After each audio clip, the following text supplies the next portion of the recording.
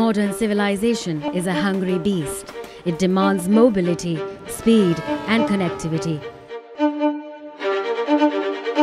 India is a large country geographically, and in order to create a marketplace that is truly competitive, there is a need for fast, efficient, and reliable transportation, particularly for freight. With the dedicated Freight Corridor project, also known as the DFC project, Indian Railways is laying down the track for India's progress into a brighter tomorrow. The DFC will connect the 4 golden quadrilateral cities of New Delhi, Mumbai, Chennai and Kolkata. This track is capable of reliably carrying freight at design speeds of 100 km an hour compared to the existing 30 km an hour today.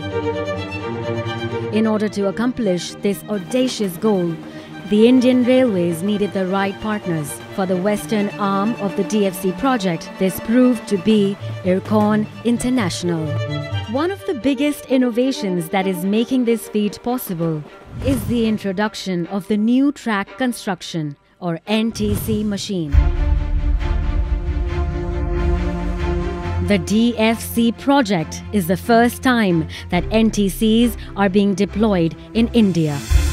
From needing 800 man-days per kilometer of track under the manual method, the NTC requires just 20 man-days per kilometer of track.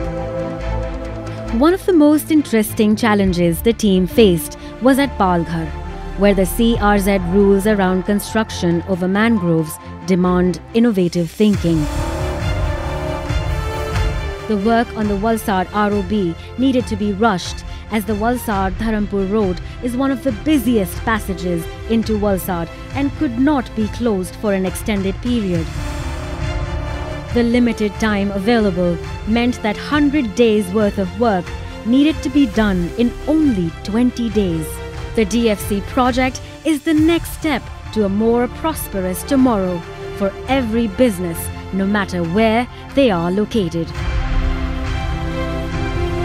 Ircon's commitment to quality, performance and innovation makes it a strong and stalwart partner in India's march into the future.